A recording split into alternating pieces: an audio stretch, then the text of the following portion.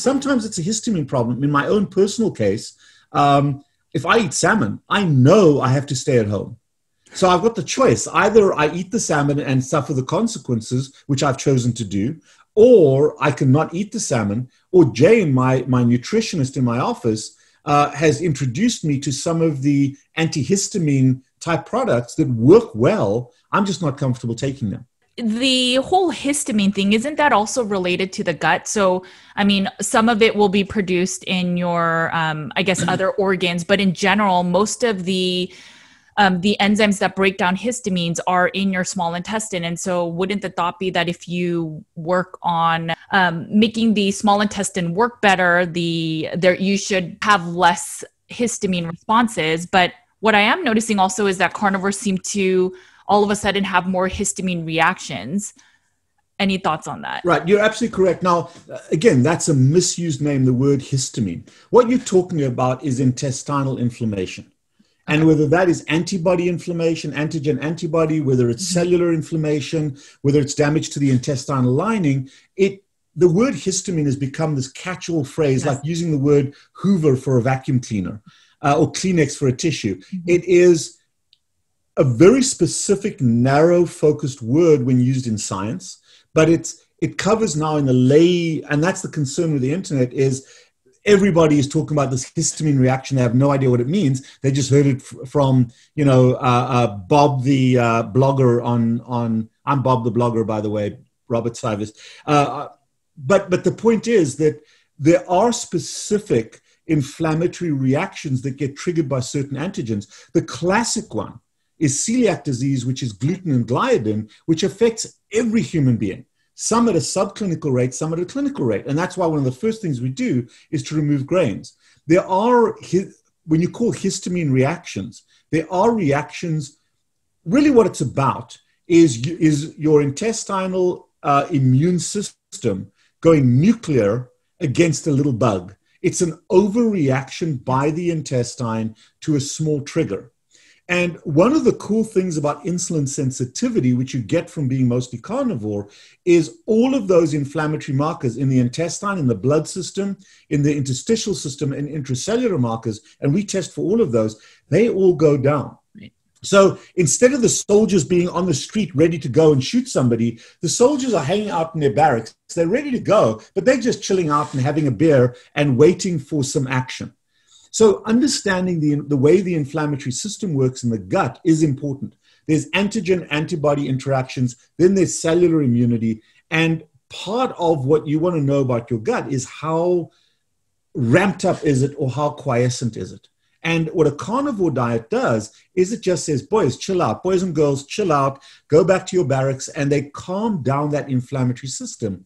But the guys are ready to go. So when I eat salmon, there's something in salmon that irritates my gut, and I have an overreaction.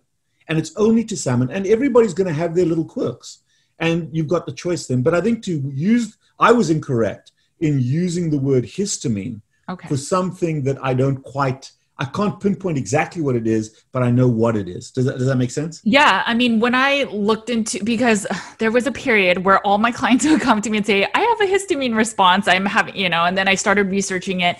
And, there are some research shows that histamine receptors are in certain parts of the body. And then other ones that the science shows that it's everything, right? Like any allergic response from food or anything is a histamine response. And so you need to take antihistamine. So I completely understand where you're coming from. But I do see that in general, people tend to say, well, I've been meat-based for a while, and now I added a plant, or I added a different type of meat that I was once intolerant to, and now I'm showing sensitivities. And I think when you are saying that these people are, your immune system's kind of ready to respond, that makes a lot of sense to me.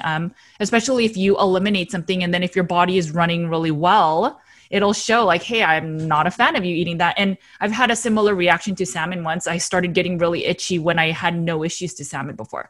We see that commonly. It depends on where those, and sometimes there are immune reactions, sometimes they're enzyme reactions. I'll give you a classic example, I have a number of patients who for a while say, oh, somebody on the internet told them dairy was really bad. So now they're off dairy. Dairy does this to me and dairy does that to me. And the fact that they exist because of dairy, they don't quite comprehend, because all children can't survive without dairy. Right. Having said which, let's say they go off dairy for a year or 6 months, or you have a really bad gastroenteritis.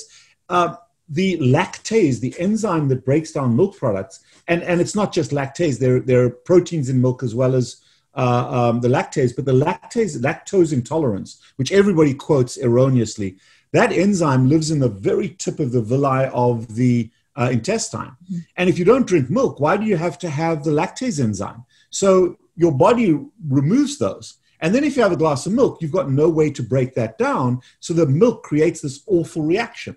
But it doesn't mean you're necessarily lactose intolerant. And even if you're lactose intolerant, lactose is actually a form of sugar. Mm-hmm. But it's the most common intolerances to milk are not to milk, to the sugar. It's to the proteins in milk.